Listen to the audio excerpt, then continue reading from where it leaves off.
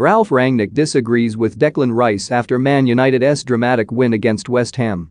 Manchester United interim boss Ralf Rangnick disagreed with Declan Rice after his side's dramatic win against West Ham, insisting that the Red Devils were worthy winners against the Hammers.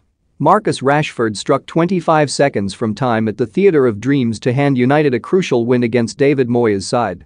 The victory puts Rangnick's side in the top four for the first time since October at the expense of the Hammers, who dropped to fifth. Rice made some eye-catching comments about playing at Old Trafford following the defeat, particularly as the England international has been so heavily linked with a move to United.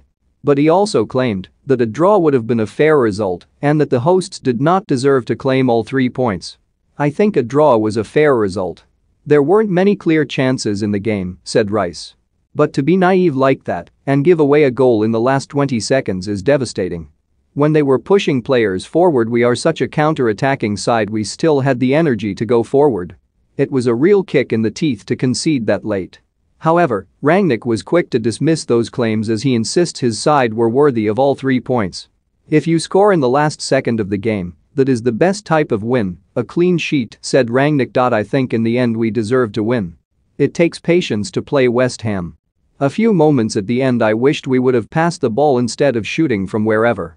Bearing in mind we played a few days ago against Brentford, the team looked physically good. We knew it would take patience, the way we played defensively, 1 balls back, I was really happy with that. I am very pleased the 3 subs prepared the goal and scored the goal. All were involved. That makes it even more important." More is Arsenal vs Burnley on TV. Channel, live stream, team news, time, odds and head-to-head. For more stories like this, check our sport page.